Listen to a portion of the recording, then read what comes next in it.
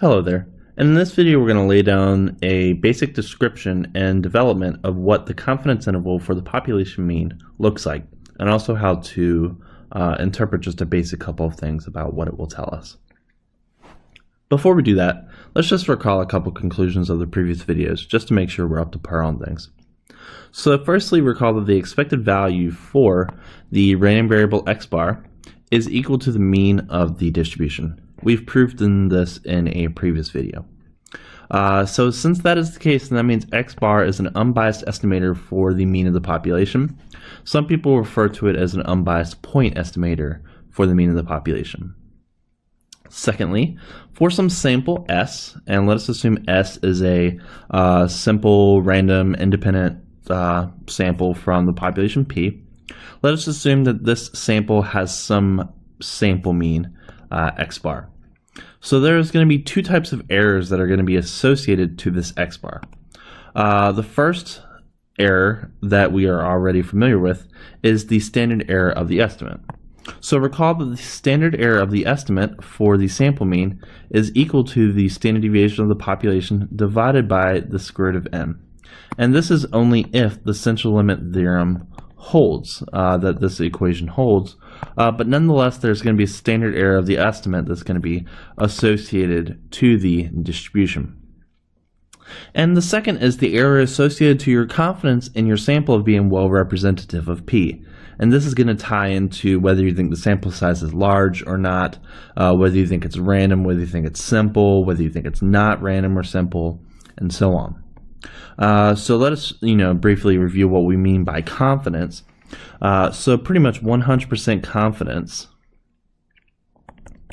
corresponds to you saying that you're 100% confident that mu is somewhere between minus infinity to infinity. That your population mean is somewhere in here. And of course, you would be 0% confident that your mean is equal to your x bar. Now, this does not mean that it is impossible for your mean to be equal to the population mean, but it's highly unlikely. So therefore, we call that a zero confidence interval, which we'll eventually talk about in a minute. But let's not dive too much into that in this video, but at least be aware that there's two types of errors that's going to be associated to this. So let's start to build up what we will call a confidence interval. All right, so given some level of confidence, C, which of course is some number between 0 and 1. Typically we choose a confidence level that's somewhere up in the 90s, possibly even the 80s, but usually it's going to be up in the 90s or upper 90s. So this corresponds, to some level of statistical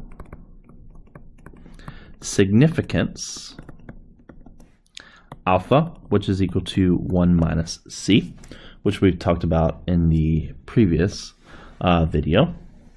One can claim from this that for some Z, and I'm going to notate it as Z of alpha over 2. So this is going to be a Z-score, but it's not going to be a Z-score for a value. It's going to be a Z-score associated to a particular probability. And when I show the picture, you'll probably understand what I mean. So there is some Z alpha over 2 value such that the following equation holds, namely the probability that some randomly selected value of Z is in between minus Z alpha over 2 and Z alpha over 2, and there's always going to be some value Z that will allow this to be equal to this number C. So keep in mind, so given some level of confidence C, so this number is typically chosen by either you or maybe your company will choose alpha, so that will determine this value of C. So this confidence level is chosen by you. So since this area is chosen, and let us assume that this value Z is normally distributed, So that means this is going to be normally distributed with mean 0 and standard deviation 1. So there is always some number c such that these values, minus z alpha over 2 and z alpha over 2, that corresponds to this value of c. Now, why do we call it alpha over 2? Well, if that is c, then that means this area plus this area is going to be alpha. And since this distribution is symmetric around 0, that means this area here is going to be alpha over 2, and this value here corresponds to alpha over 2. So that's why we pretty much call it z alpha over 2, because that corresponds to the alpha over 2th percentile, I guess you could call it. But this will change just a tad bit later, but that's pretty much the reason why we're going to use this notation. Alright, so if I give you a value c, then you should be able to find what this z value, which we're going to call a critical value. So this is what I'm going to call a critical value, is equal to. Now, it's not necessarily a z-score, because usually when we say z-score, so zx usually is a z-score, that corresponds to some particular value x. But a critical value is going to correspond to some percentile alpha over 2 in this two-sided case. Alright, so with that basic premise, so just let us review. So we're just going to choose some confidence level c, which corresponds to some level alpha. So that means we can claim that there exists some z alpha over 2 that corresponds to this picture. And we can find that using the methods previously described. Alright, so from this, recall that the value x minus mu over sigma and the square root of n times x bar minus mu over sigma have distributions z, which are standardly normally distributed. So I'm going to choose z to be equal to the square root of n times x bar minus mu divided by sigma. Because either one of these is going to be associated, but I'm going to choose this one. So I'm going to pretty much ignore this one, and later you'll see why I want to choose this value. Alright, so if that is true, I'm going to go back to this previous statement that I have. So that means for some given value c, so for some given c, there exists z alpha over 2 such that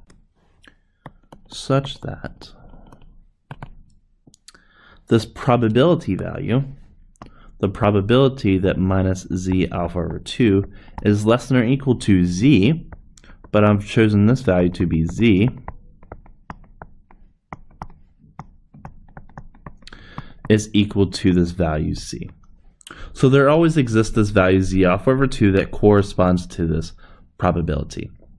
So let's do some algebra on this expression. So if this is true, then that means there exists some z alpha over 2 values such that the probability, I'm going to multiply both sides by sigma and divide by the square root of m. So that's going to give us minus z alpha over 2 times sigma over the square root of m is less than or equal to x bar minus mu is less than or equal to z sub alpha over 2 times sigma divided by the square root of n, and this is still going to be equal to c. So then I'm going to subtract x bar from both sides.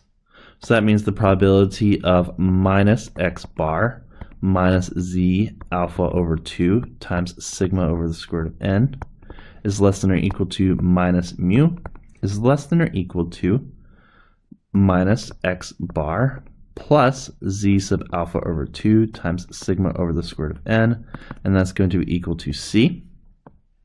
And then I'm going to multiply all these sides by -1, so I can get just mu on the inside.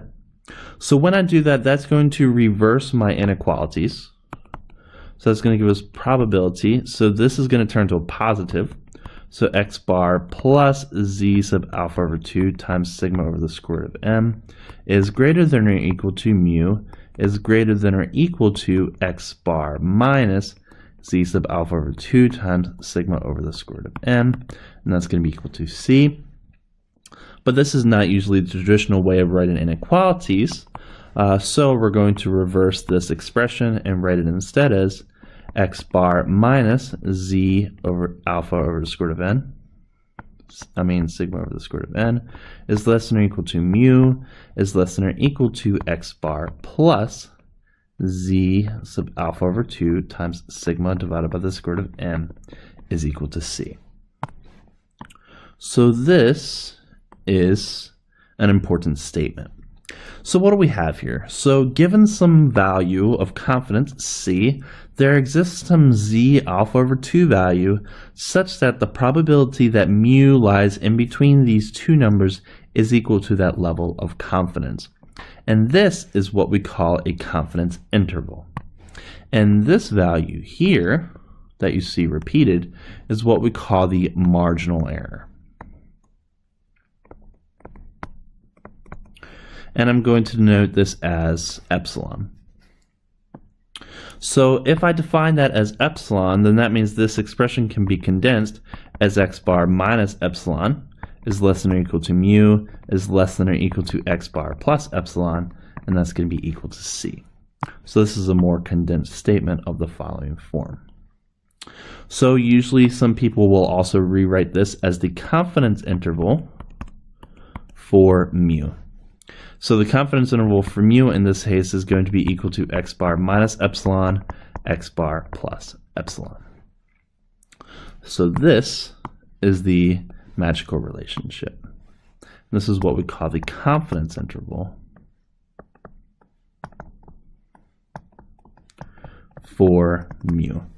And this is the C% confidence interval for mu, because that is what uniquely defines this expression, where this expression, epsilon, the marginal error, is equal to z alpha over 2 times sigma over the square root of n. And also recall that this has a special name, that is the standard error of the estimate. So that's z sub alpha over 2 times the standard error of the estimate for x bar. So you may see it rewritten as either one of these cases, but they correspond to the same exact thing. So pretty much what do we have here? So if I have a particular value of confidence C, so I'm going to pretty much, review what we've done here. So step one, we're going to choose a value of confidence. A lot of people choose 95% confidence. So this value of confidence corresponds to some area. So this area here is going to be equal to 0.95. So if that is 0.95, then that means this area here and this area here, alpha, is going to add up to 0.05, which means alpha over 2 is going to be 0.025. So that means z sub alpha over 2 and minus z sub alpha over 2 is going to correspond to an area above and below these values of 0.025. And you can find that these z-scores, that is the integral from minus z alpha over 2 to z alpha over 2 under the standard normal distribution with respect to z, in order for that to be equal to 0.95, this z alpha over 2 value is going to be equal to 1.96. So there exists this z-score value that makes this confidence interval true. So if that is the case, then that means there exists, so this will be usually step value 2, find the critical value. Find critical value. So once we find the critical value, then we can find our marginal error. So E is going to be z alpha over 2 times sigma over the square root of n. So here we need the standard deviation of the population, and we need the sample size, and that will give us the confidence interval for the population mean, x bar minus epsilon, x bar plus epsilon. That's just a theoretical overview, but in the next video we're going to do a couple examples associated with confidence intervals to sort of further explain what's going on here.